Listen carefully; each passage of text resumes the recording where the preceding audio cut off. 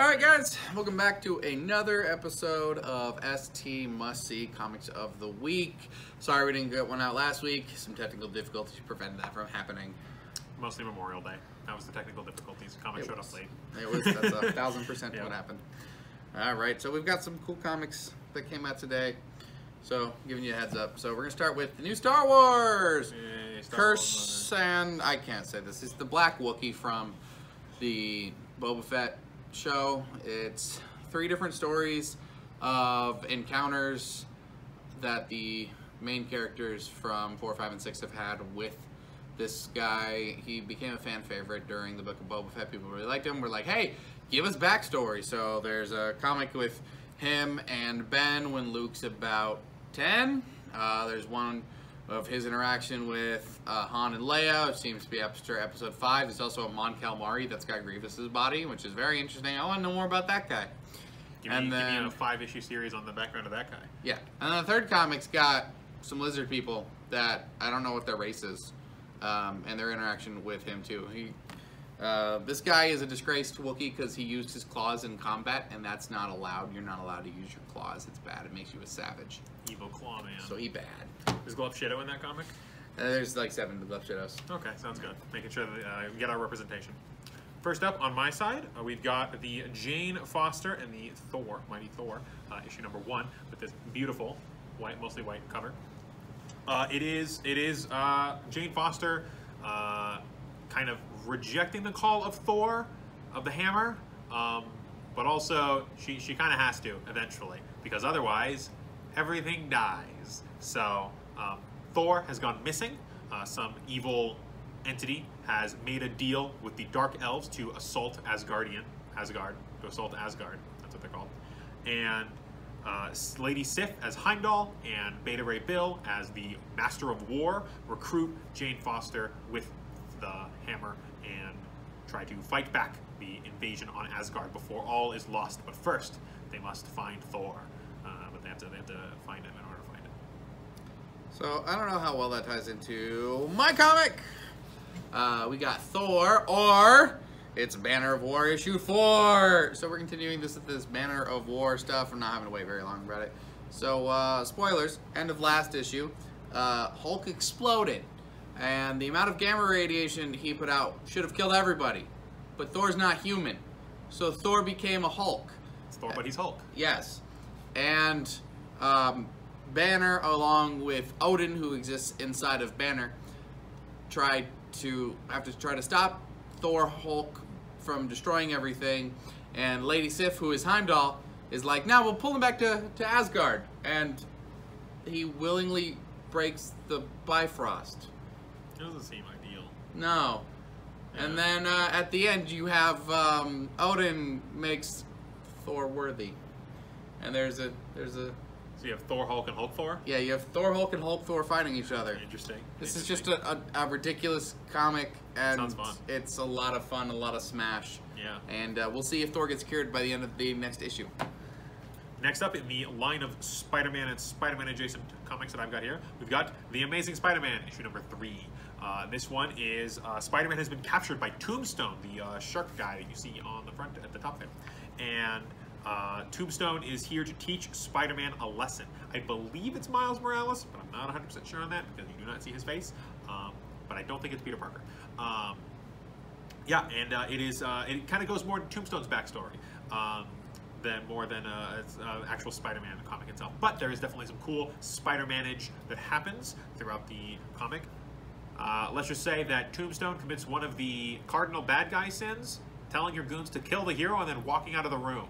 I wonder what could happen. It's a to be continued. Maybe he dies. Dead. Maybe Spider-Man's dead forever. Issue of Spider-Man. Yeah, I don't know. Tropes are tropes for a reason. I'm not gonna hate it too much. Yeah, I mean, that has to happen. Mighty Morphin Power Rangers just came out. We've continued the story. Rocky and Matt are separated from the rest of the Rangers and are holding their own against a guy who is very powerful, and they both get the crap kicked out of them. And the Rangers tag in, show up, and this connects directly to the Power Rangers that I reviewed 2 weeks ago, because the ending also calls back to that character, who I'm still not going to name, but the very bad tragedy in their life that I'm surprised is in a Power Ranger comic. I'm going to be real. Murder's not a thing in Power Rangers. Yeah. All right, and then for all you Fortnite fans, Fortnite! Give me a Fortnite dance. Yeah, so the Fortnite DC event was last year, towards the end of last year. Very popular, one of the more popular comics in the shop. Sold out basically instantly for almost all issues, especially issue 1. And this is issue 1 of Marvel Fortnite. They actually give Fortnite lore, which I don't know how to feel about. I haven't played Fortnite a whole lot, admittedly, but they give Fortnite lore. Like, why the Marvel characters are skins in the game is explained in this comic, which I don't know if I find really dumb or really funny. I'm still decided. But either way, it is definitely a very interesting read. You get the code to unlock a unique skin in the Fortnite game you can only get from buying these comics. So if you are interested in that at all, I highly recommend picking up one of these, even just as a collector's piece, honestly, because these are going to fly off the shelves as soon as tomorrow. They're going to be gone.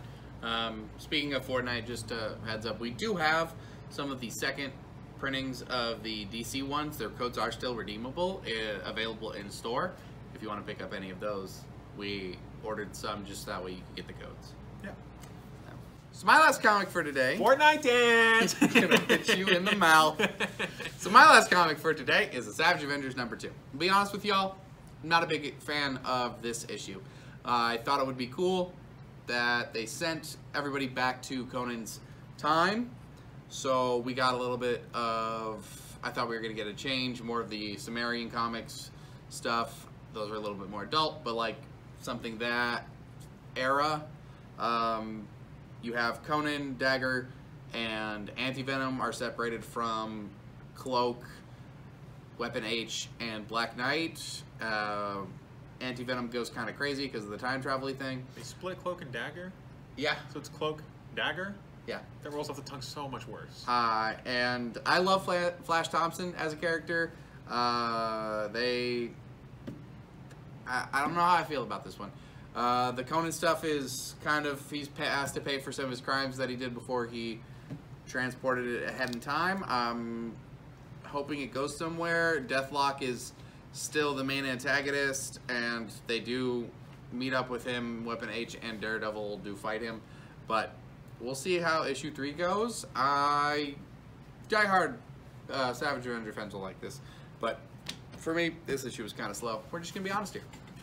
Next up, in the line of Spider-Man and its Spider-Man adjacent characters getting their faces ripped off comics that covers of this week, we have Flash Thompson as Venom. This is Flash Thompson going, I think, like very, very far into the future, where Kang the Conqueror is doing his Kanging and his time traveling and his conquering, and he bonds with a symbiote, and there is a bunch of other Kang goons that are hunting down symbiotes and also using some symbiotes as weapons. I'm not gonna lie, haven't been keeping up with this one particularly myself, so I was a little confused, but you don't need to be super caught up on exactly all the lore that's happening to know that there's some kick-ass fights in this comic. There's some funny references, especially even to, unexpectedly, the Venom 2 movie, I think. There's a line that's a reference to that in this book. I don't know if that's just a Venom line that the Venom 2 movie took as a reference in their movie, and then this comic is just referencing the previous comics, but to me it read like a Venom 2 reference line, which was very funny for me.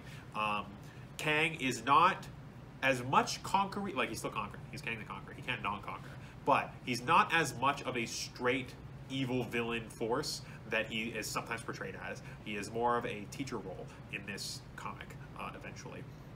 But there's definitely some badass fights and some kick-ass scenes. And potentially a Venom 2 reference. So that's fun. Alright, that's going to be our coverage for the comics of the week. As always, if you want to get in on any of these things, we offer a subscription program here.